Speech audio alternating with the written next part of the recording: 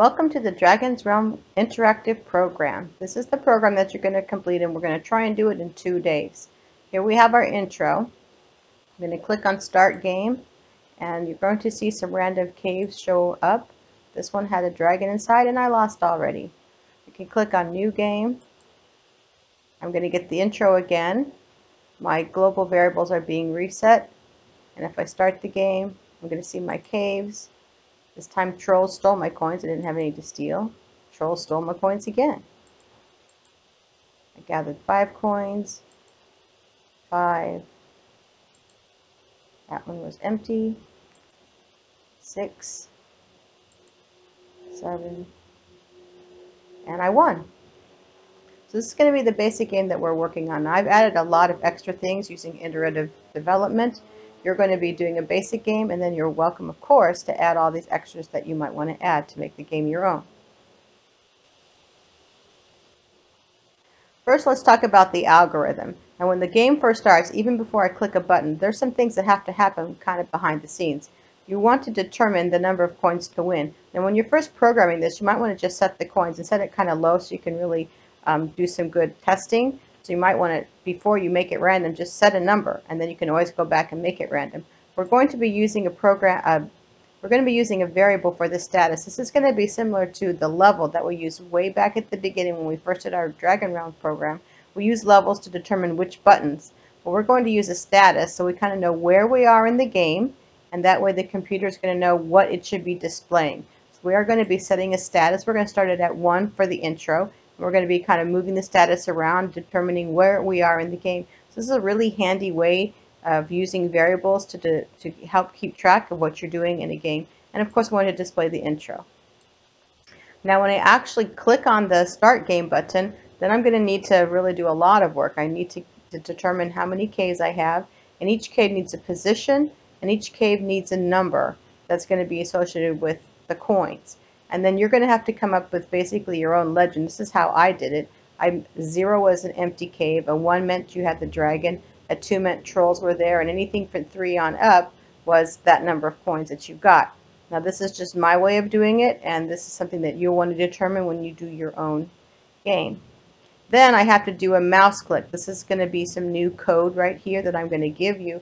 How do you know if you're actually clicking on an image?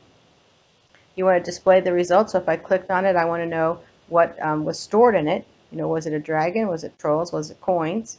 And I also want to do a wait. So this is going to be kind of like a timer. It's going to be some new code that I'm going to give you as well. So knowing how to do a mouse click and knowing how to do a wait are 2 really handy functions that you can use in games that you might want to use later on. Then of course you want to check to see if you win or lose and display that message. And then once you get around to it, you know, this is fairly simple, is to click on it to program the New Game button, which basically just means resetting your global variables, you know, including the status and displaying your intro. So, you know, that's going to be like the last step, and that, you know, by then it should be the easiest thing to do. So you can click on the link in the document and get started with the template. And it's going to start just like this. Let's just talk about what we've got going on here. Of course, we're going to be importing Simple GUI, random, and time. We're going to use this for our wait timer. And here's the picture information for the cave that you are welcome to use. If you want to get your own image and work on the size, that's fine with me. This one is already there, and you can use it, especially just for testing purposes. So you don't want to waste a lot of time finding a picture and getting it to work. You want to test your code. And then change the picture. That's something that you can always do as part of your iterative development. Now we're going to use 2 lists. And they're both going to be for the cave. The first one is going to be for the position. You might have noticed that my caves are always just in a row. And so the Y is going to stay the same, so I'm going to keep it on the same row. Now you could make that one random so your caves could kind of be all over the place. And I'll leave that to you as an option, certainly something you can do for iterative development. For right now, we're just going to keep it in a row. So I've set my Y to always be at 150, but my X position is going to change. You know, and I already know the size of my cave, so it's going to help me know about how far over I need to go each time. I'm going to store this in a list so I know I can keep track of my cave with the items that are stored in it. I know the position and the items, and this is going to be determined by index. This is going to be a really important thing when it comes to our mouse click. So I'm going to have two lists. This is going to be the X position of the cave, and then this is going to be what's stored in it. Is it a 0, which means it's empty? Is it a 1? Is it a dragon? You know, that kind of thing. I need to keep track of the coins, so this is going to be my counter. But instead of calling it counter, I'm going to call it coins because this is what I pick up when I go in the caves. And then the status I was talking to you about earlier, this is going to help me keep track of where I am in the game. And then when I use the timer, so as basically a wait cycle, I need a variable to keep track of the old time to compare to the new. So these are going to be all important global variables, and we'll add a few more as we go. Okay. And then we're going to be filling in a lot of these functions as we go, and then we're also going to be adding some new ones. So I've just got a label here. I've got my frame. I've just got two buttons. We are going to have a mouse click handler. So this one is something that's fairly new. We haven't really done mouse clicks before, but it needs a function, just like the buttons need a function. So the button functions are new game and start game. And for my mouse click, I'm going to have get it, because I basically want to know, did I get a cave? Did I click on what I was thinking I was clicking on? And then, of course, we have our draw handler. So my get it is right here, determining if a cave was clicked on. And I'm going to help you with this code. I'm going to help you with the wait code, because that's going to be new. If you choose to use this code later, like in your game for your performance task or anything, that's fine. You're always welcome to reuse code, but you should be giving me credit, okay, because this isn't going to be code that you write unless you don't want to use this part of the video and you want to write your own, and that's great too. But if you are using this code and you want to reuse it later, anytime you're using somebody else's code, you want to make sure that you give them credit. Okay, that's important, that you're not plagiarizing. So let's just run this program. And right away, you're going to get just the intro. We're going to be adding on to the intros. We're going to follow the algorithm and just expand on our code here. So right now, it's a very basic intro. It just says that you're in the forest and that you see several caves. It doesn't even tell you how many coins you need to get. So if we take a look at our algorithm, one of the first things we did here was determine the number of coins to win. So we can do that by just, if we want to set the number and then make it random later, that's kind of what I would recommend. So we need a variable for this. We're going to call it our goal. So we have goal versus coins is what we're going to be comparing. So you might even want to put it up there next to the coins if you want to, if that will help you. But we're going to have our goal, and I'm just going to set it at 10 right now. But this is something where, and I'm going to put a little comment here that I would change this to a random number once you know everything is working correctly.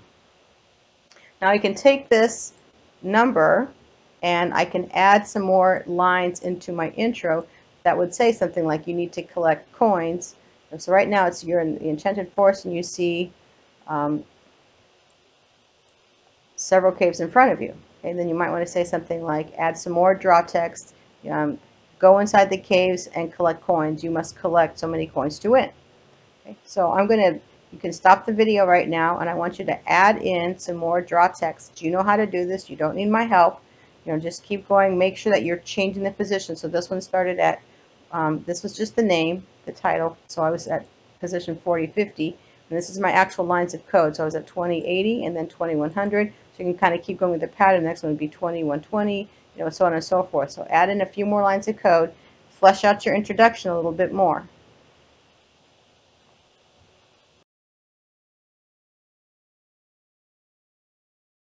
Okay, so I've added on to my intro. When I run the program now, this is the intro that I get, so hopefully yours looks something similar.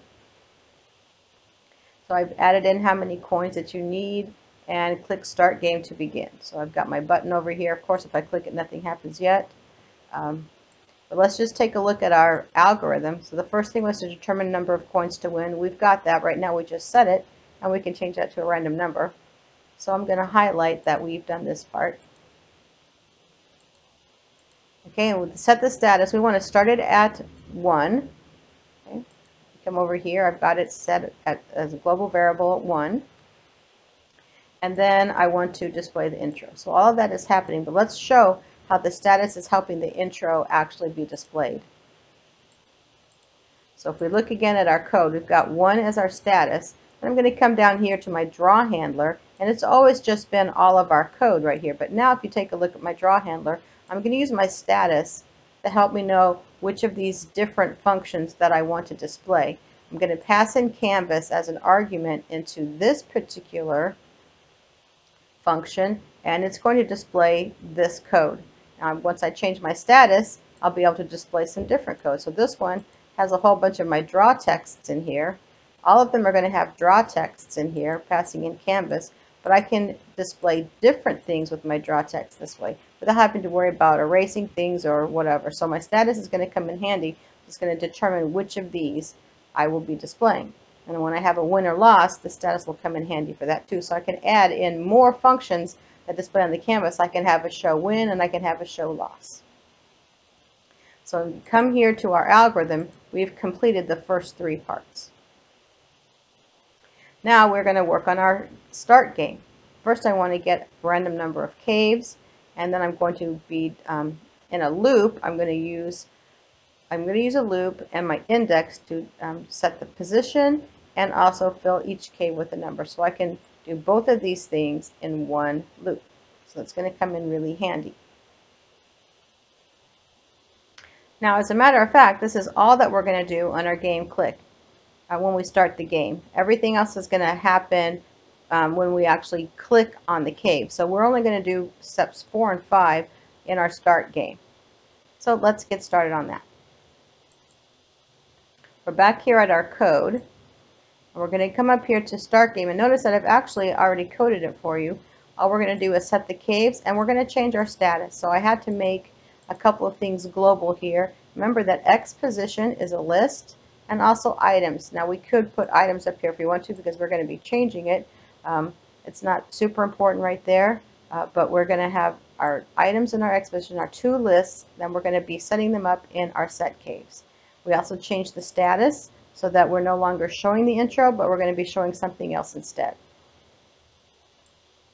So let's come here into our set caves. This is one of our handler functions, and right now we just have a pass. And what we want to do is use a loop to actually set up the caves. So our code is going to look like this. Just unindent here. We're going to need to make global our 2 lists, and then right now I've got a random number. Let's just put a number in there like 3 or 4. Let's just set a number there, so as we're testing it we can know that it works right, and then this is something that we will change. I'll just put a little comment here. So once we know it works, we'll change to a random number, so I'll have a different number of caves each time. But here's my index, so this is like my counter, but I'm putting in my end for index because this is going to be, I'm going to be accessing both lists here, and I'm going to use my range for my num cave, so it's going to go 0, in this case it's going to go 0 to 2. Okay, so keep that in mind. So I'm going to be appending, and the program that I showed you before, we already set the program. We filled it with zeros, but this time we're just going to be appending. So I'm going to take my index, so I'm going to start at 0, I'm going to multiply it by 70, and then add 5. This is going to be the position. So the first cave is going to start with X at 50. Then the next cave is going to go 70 plus 50. The next cave is going to go 70 past that, and then 70 past that. I set 70 because of the size of the picture. The picture is 62 pixels, so I'm going over 70. So the caves are fairly close together. But this is just a quick little algorithm that's going to position my caves just a little bit apart. And I set the plus 50 because I didn't want it right at the edge. That was a little awkward, so I needed to kind of offset it a little bit. And so just with a little bit of a trial and error, 50 worked pretty good. And this is a number that you can kind of manipulate, but all this does really is take it away from the edge. And then this, multiplying the index by a number, is just going to be setting the position of all of my caves. So this is the first list. And my second list is the items, and what I want to do is just get a random number, and I just picked 0 to 8.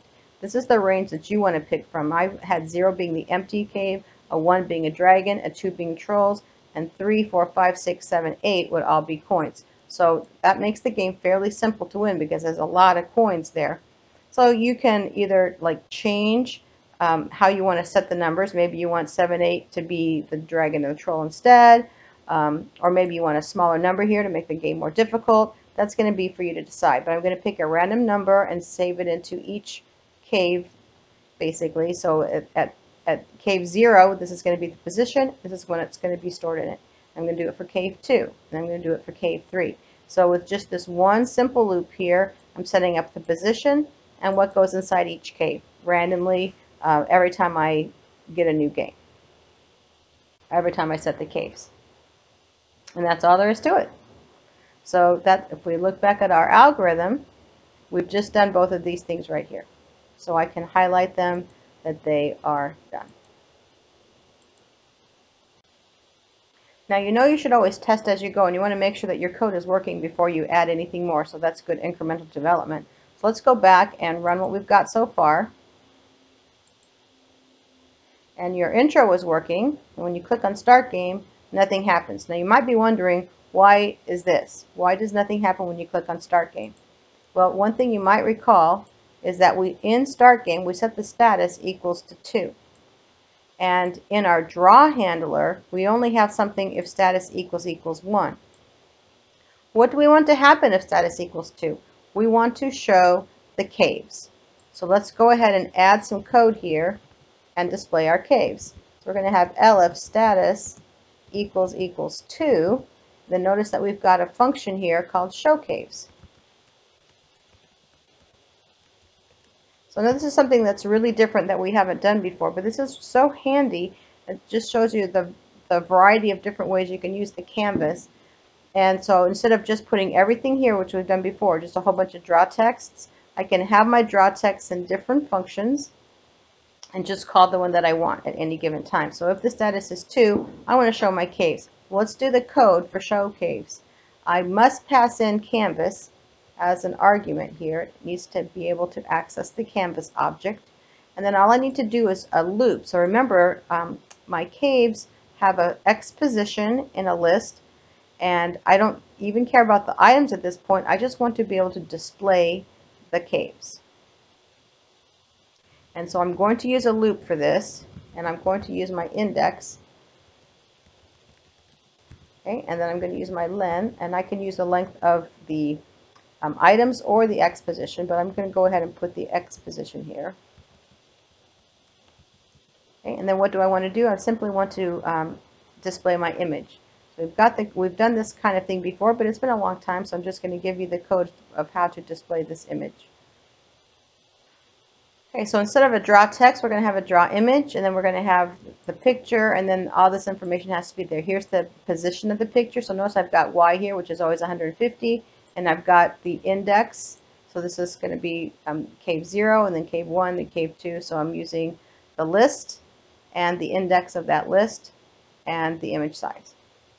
So this is going to draw my caves in just one nice, neat loop. So it doesn't matter how many caves I have. The loop will adjust because I've got the position right here, and that's how many caves it will draw. So let's go ahead and give this a try. So I'm going to show my intro, and when I click Start Game, I should be able to see 3 caves because I don't have a random number. And sure enough, I have 3 caves. Nothing's going to happen with New Game. I've got Start Game there. Now that you know that it really works, you can come back and you can change this 3 to a random number, and we can just keep testing it. So I'm going to put in a range here, so random.randint, and you can determine your range. Now I don't want to have less than 3 caves. That wouldn't be that interesting. And maybe I don't want to have more than 8, more than 7. You know, you can kind of just determine a number that you would like for your range, and now we can test it to see that we're getting different random caves. So I'll start a new game, and then if I click starting new game, now, you know, things are happening, but it's like, I just seem to be appending to my list and not really starting over again. This is something that we've talked about in our other list programs, and there are several ways that we know of how to fix that. One thing we can do is just always empty our list out before we append, because append, you know, that's kind of a tricky thing, isn't it? It just keeps appending. It doesn't start over again unless we start our list over again. So I can come in here and X position, spell it correctly, oops, yeah. And I could just make it an empty list, and my items, I can make it an empty list before I start to append. So I've got it global right here. I'm starting it over again, and then I can append fresh. Now when I try it, and I start my new game, if I keep clicking start new game, I should get different numbers, anywhere from my 3 to 7.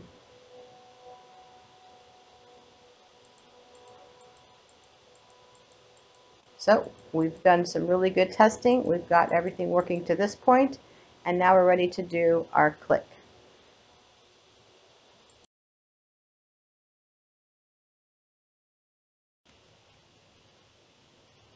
Okay, now looking at our algorithm, our next task is to determine if a cave was clicked on. And we're going to be doing this with the mouse click event handler method or function.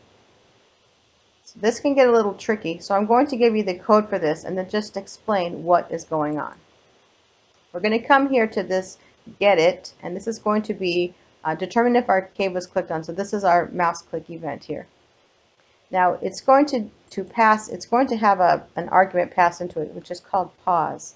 This is the position of the mouse. So down here, we have our mouse click handler. It's going to call get it, and what it's automatically going to return is the position, the X and Y position of where my mouse is clicking. So that's going to be my pause, and it's actually a tuple, or it's a list with just two values, X and Y. That's automatically going to get passed into here. So this must have a parameter, pause, which is the position of the mouse click. Let's take off the pass here. And here's going to be what the code looks like. Now I've got a new variable called clicked. And I'm going to use this, it's kind of like a status or a level. I'm going to use it to determine if I am clicking on something, and if I am, what's the index of the cave. So I'm starting click at -1, which would be no cave. I'm not starting it at 0, because remember, I do have a cave 0. My indexes start at 0. So I'm using a negative number. So if clicked, so I'm starting off clicked as I'm not clicking on anything. So that's what the negative number indicates. Now I'm going to have to go through the loop to check each cave to see if it has been clicked on. So here's my index starting at 0 to however many caves I have. So that's why I'm going to have the len x pause. Okay, so this is my loop. Now what I'm going to do is this pause right here. This is the mouse click X. Okay, so pause 0 is the mouse click X. And then pause 1 is the mouse click Y. Okay, so what I'm going to do is compare the position of the mouse click to the position of every cave. And that's why I have to do it in a loop. So I'm going to take the first cave, which is index 0, and then I'm going to just have to subtract the size of it because this is in the middle. And I need to know if the position is greater than the left side and less than the right side. So this is the one edge, and this is the other edge. Okay. So I'm just clicking to see if the X is inside the two edges. Then I do the same thing with Y. So here's the upper limit, and here is the lower limit. I just check to see if it's inside there.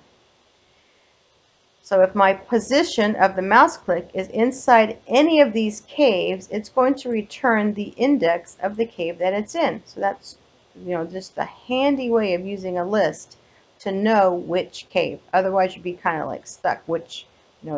I might have clicked on something. If you only have one object, then you don't have to do this. But if you have several objects, you need to find a way to know which object did you click on. So I can return the index because I'm checking each cave by traversing the list. Then I'm going to call another function here, and I'm going to pass in clicked. So if it's a -1, it knows that I didn't click on anything. And if it's anything other than a -1, it's going to be the index of the cave that I clicked on. So I'll give you a couple minutes. You can pause the video as you need to and get all this typed in. You have to be really careful. This is kind of tricky code right here. Because you've got the list of the cave, but then you've also got the position, which has its own little index as well. So it can be pretty tricky, and you want to just make sure that you're not getting any errors when you are typing this up. Then we're going to work on find stuff. And this is going to just check, so I'm going to know what I clicked on, and then just using an if statement, I can go through and find out what was in the list.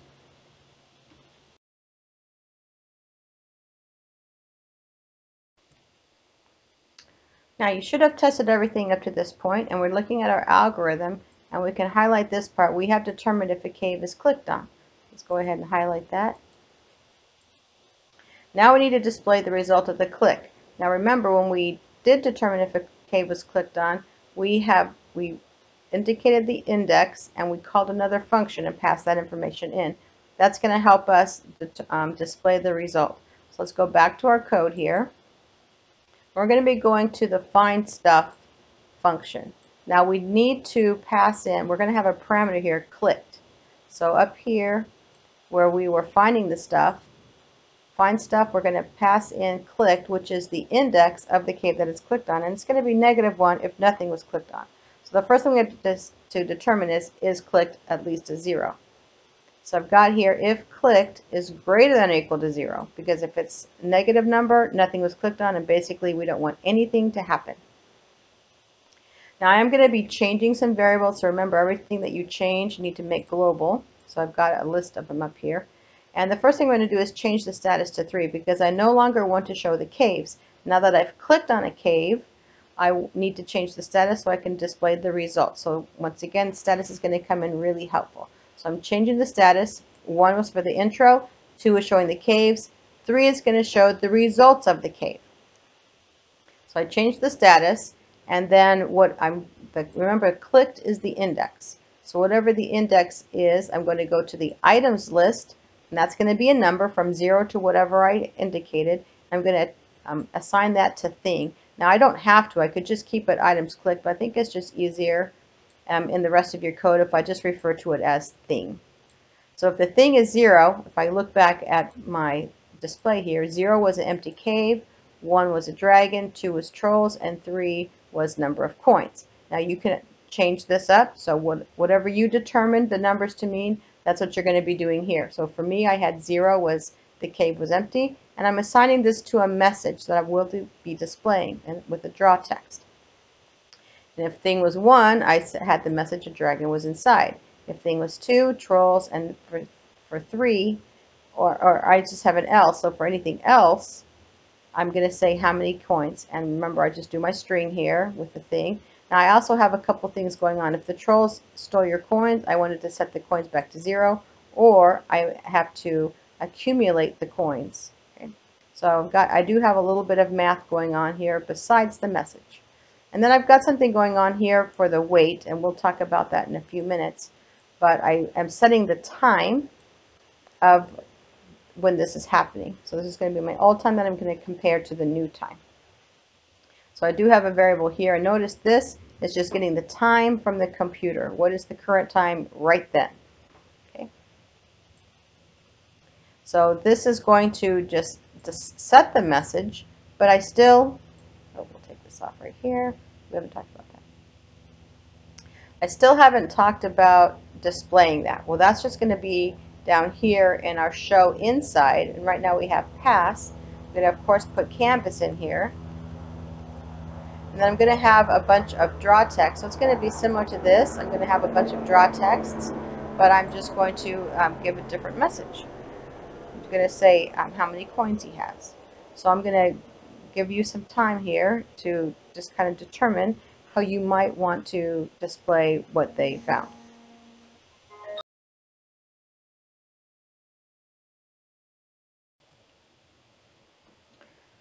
So your show inside might look something like this. I just added a couple lines of text. You can keep it pretty simple. And of course, yours can be anything, but you are going to use message. Maybe you want to display how many coins they have. And then we're going to call this wait function. So this one's something kind of new, and we're going to go over this. But after we're displaying here, the caves don't show anymore.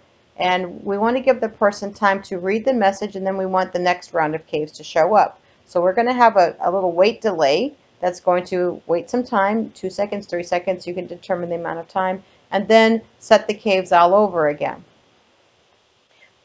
Now, we want to test the show inside, even without the wait, because the wait has a pass, so we're going to be okay right there. That means we're going to have to come into draw. Now we have another status. So remember that up in here, when we did the find stuff, we changed the status to 3. And for 3, we want to call show inside. So let's go ahead and add that in. And we can test our code. So our status equals 3. Then we're going to do show inside, and remember to pass in canvas as your parameter. So we should be able to run this. We have our intro, we have our start game, we click on a cave, and it tells me that I gathered 6 coins. Now it's staying right here because wait doesn't have any code yet. What do we want wait to do? Well, we want it to set the caves all over again. So it's kind of like starting a new game. But what new game did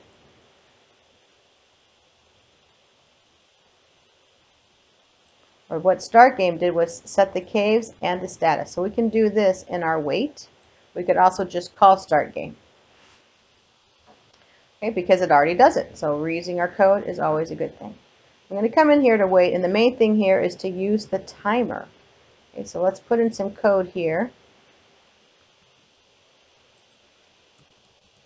Now, old time is something that I set when I found the stuff.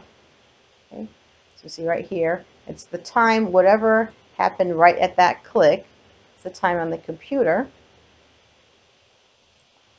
And then I'm going to have, I'm not really using this new lock, so I'm going to take it off right now. But I am going to update the status. So I have the now time, which is whatever is the current time. So the clock on the computer is always running. And it's going to be doing it in like milliseconds. So it's going to go, go, go, go. Every time I'm just going to keep, it's going to be like in this infinite loop basically, setting the new time. But I'm going to be checking if the now time minus the old time is greater than 2. That means 2 seconds have gone by. So this is my time. You can set this number to whatever you want. You could have 2.5 seconds, you could have 3 seconds, you can have less, you can have more, but this is just my wait. It's not going to do anything until the now time minus the old time is at least this number. Then when that happens, I can set the caves and status, or I can just call my start game. Okay.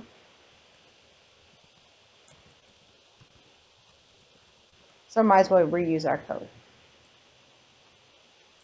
And that should do it. So let's give this a try. So I'm going to have my intro, have my start game. I'm going to click on a cave. It's going to wait. Okay. Click on a cave, wait. Click on a cave, wait. Okay. So we've gone through most of the game. What we haven't done is just determined if we're winning or losing. I've got 30 coins now, so that's pretty good. A troll hasn't come to get my coins yet. It's just going to keep going because we haven't won or lost.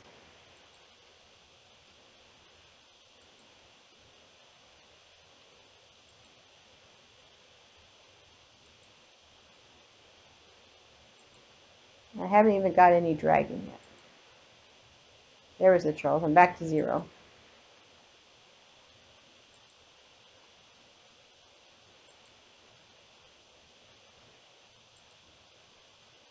And there was a dragon. He ate you, but I'm still going. So take a look at our algorithm again. I can display, I can wait. I've done all of this. So the last thing now is check to see if you win or lose and display the proper message. So how can we determine if we win or lose? Take a look at your code. Where in here do you think that you would do that? And so I can kind of check here if I'm getting my stuff. I can determine have I reached my goal? Okay, so if my coins is greater than or equal to goal, that's good. Or if there was a dragon inside here, that's not good. Okay, and so I think one of the easiest ways to determine when or to keep track is to once again throw in a variable. So I called my variable win-lose. Okay. So I'm going to come up here and we can just make it 0 as you're not winning or losing. And a positive number can mean you win, and a negative number could mean you lose. So I can come over in here. I can check it out if I'm finding my stuff, and I can just determine, if coins is greater than or equal to goal, what would that mean? Well, I can set my win-loss to 1. Okay. And then where I have my dragon, if he ate you, I could set my win-loss to a -1. Okay. Now, if I'm changing my value of win-loss, you want to make sure that you do global. And then I can have a status again. I've got statuses 1, 2, and 3 already. So status 4 could be for winning, and status 5 could be for losing. I could add in some more, so I could show win, show lose. I could change the status. Now, where will I change the status? Well, one place that you could do it is here. I can also just check it right here because this is changing my status anyways. Remember, start game changes my status to 2, but I can keep checking. So if win, lose equals 1, status equals 4. If win, lose, oops, equals 5, status equals 5. Oops, -1 right here. Yep. So if it's a 1, I can set the status, and if it's -1, I can set the status. And then the last thing I'm going to do down here, I'm going to add into my draw. So I have if status equals 4, I'm going to show win, and if status equals 5, show lose. And then I have to add a couple more functions, one for show win and one for show lose, and whatever I want to happen there. So I'll let you finish this up, and then also I'll let you determine how you should do the new game. What do you need to do in new game? You can check out the algorithm, just to kind of remember what you need to do. So this is as far as I'm going to take you, and I'm going to let you finish this game, and then anytime you want to, add some more things to it. So you might notice that I added some more pictures. I added some other things that I was keeping track of as I went along. You can change the numbers up, have more random things. There's just an infinite number of possibilities of cool things that you can do with this game.